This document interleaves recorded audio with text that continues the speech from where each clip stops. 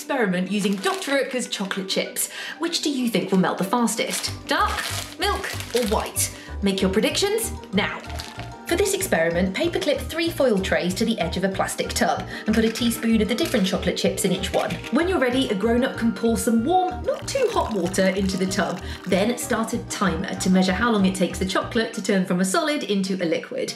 You could also use a toothpick to stir the chocolate as it melts. 3, 2, 1, go.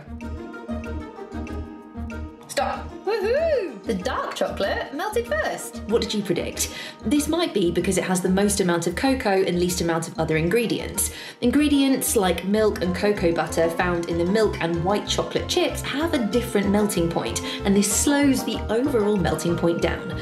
Now though, let's use this melted chocolate by dunking in some marshmallows and covering it in sprinkles. Delicious. Mmm.